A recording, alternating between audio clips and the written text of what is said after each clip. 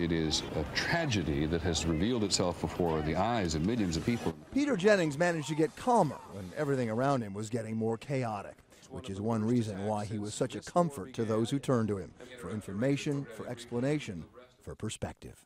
Someone actually reached up and handed me a small piece of the wall that they had chipped away. It's those small moments that make up this extraordinary day. Peter was the consummate reporter and writer, and oh, what a tough editor he was. I have been the at once victim and beneficiary of his pen that seemed to have a razor attached. But as hard-driving, as steely as he could be, he also had a great sense of humor. Do you want to do another what are you doing? And he also had an emotional side that he tried to but couldn't always hide. So if you're a parent, you got a kid in some other part of the country, call him up. Today, those who worked most closely with him reflected. He wrote like a dream. You would think that he was reading a script and it was all ad lib. He was an anchor in every true sense of the word. And those who sometimes were the target of his questions also praised a man of the world who made New York his home. I think the nicest thing you can say about Peter Jennings is he was genuine.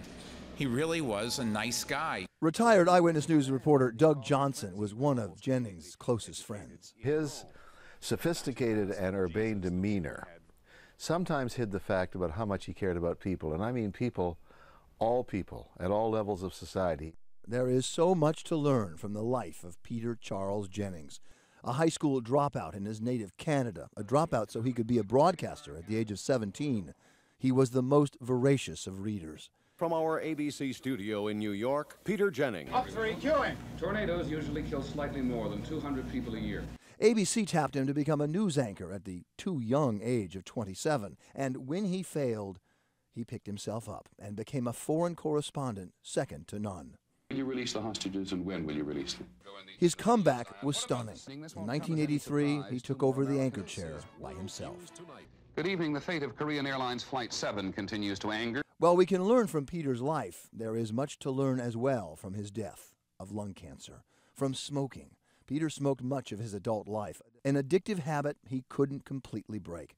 He had quit for years, only to start up again after 9/11.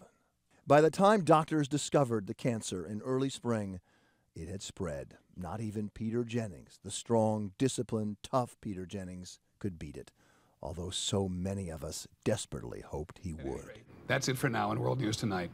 Have a good evening. I'm Peter Jennings. Thanks and good night.